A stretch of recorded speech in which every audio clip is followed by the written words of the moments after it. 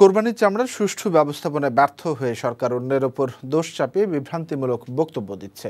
জাতীয়তাবাদী স্বেচ্ছাসেবক দলের প্রতিষ্ঠা বার্ষিকী উপলক্ষে প্রয়াত রাষ্ট্রপতি জিয়াউর রহমানের কবরে শ্রদ্ধা জানিয়ে এই অভিযোগ করেন মির্জা ফখরুল ইসলাম আলমগীর।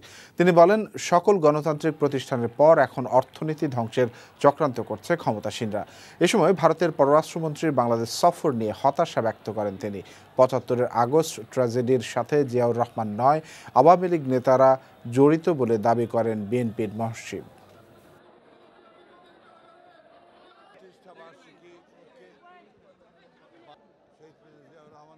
তারা আজকে সুপরিকল্পিতভাবে বাংলাদেশের সমস্ত গণতান্ত্রিক প্রতিষ্ঠানগুলোকে ধ্বংস করেছে এবং এখন তারা অর্থনীতিকে ধ্বংস করার জন্য কাজ করছে। তাদের একমাত্র লক্ষ্য হচ্ছে দেশে একটা একদলীয় শাসন ব্যবস্থা প্রতিষ্ঠা করা।